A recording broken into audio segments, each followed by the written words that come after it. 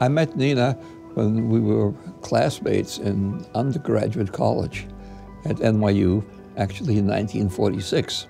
Both happened to get into the same medical school, which was also New York University. And fairly early on in the first year of medical school, when I certainly didn't know where I was going, she decided she wanted to be a surgeon. And that was sort of territory that was not friendly to women. Nina Braunwald was the first woman cardiac surgeon actually in the world, and the first to get board certification by the American Board of Thoracic Surgery here in the United States.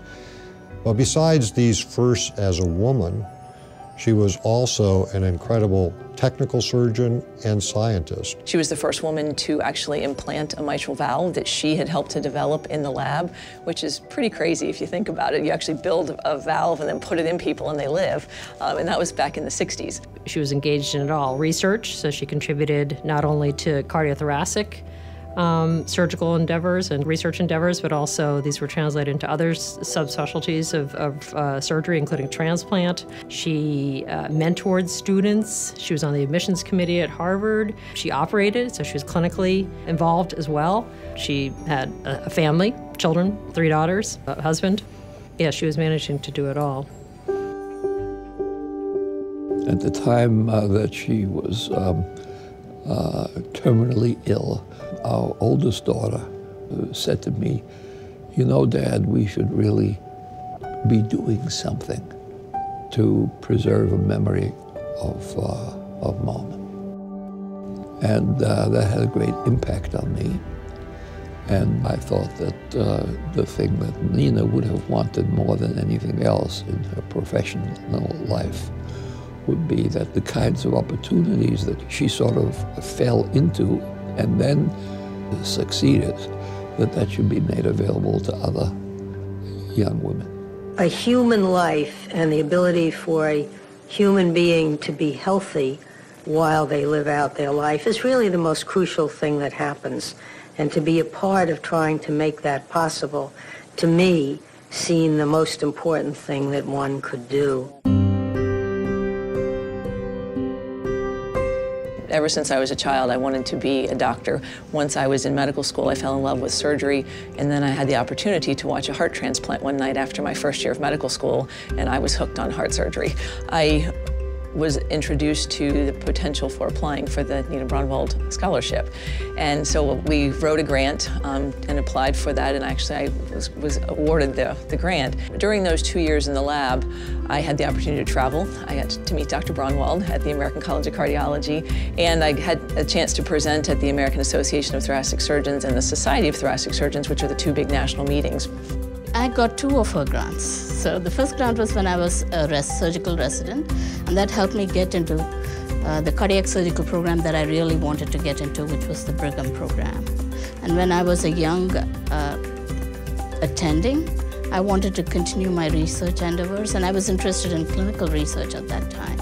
I therefore applied for the Nina Braunwald Research Award. So it helps young surgeons in their career to move along.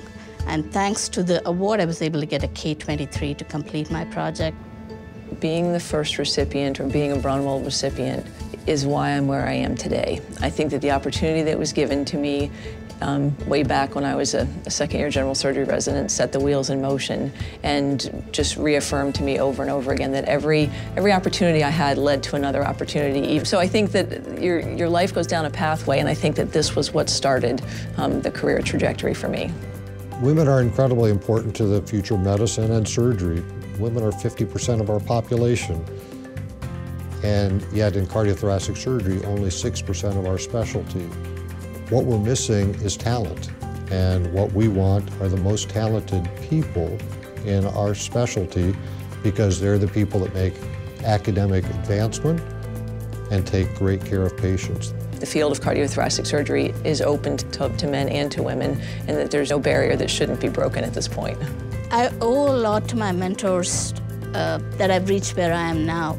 And now that I have reached a certain level in the academic world, I think it's my responsibility to make sure that these opportunities that I was given are available to the younger generation. So I think it is imperative that I mentor medical students, surgical residents, and cardiac surgical residents to the best of my ability.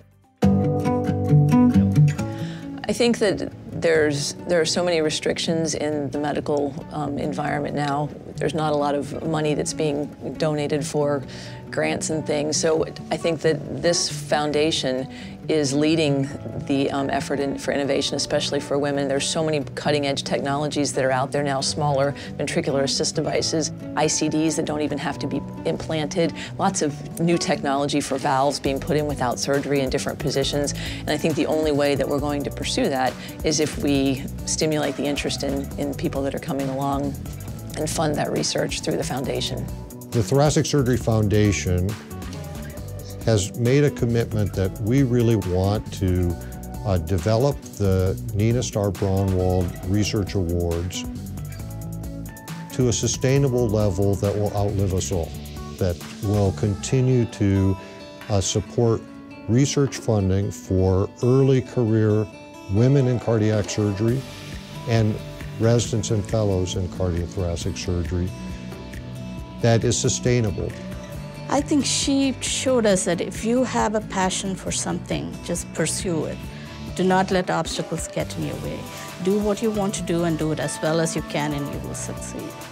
Because of what Nina Starr Braunwald did, many women have benefited from this. I think she would be very proud of what's happening. It's our responsibility to let more people know about it. I think it's a worthwhile cause to donate to the Thoracic Surgery Foundation, specifically for the Braunwald Scholarship, because I think there are many, many women that we're mentoring now that are interested, and I think it's our duty to give them the same opportunity that we had when we were coming along.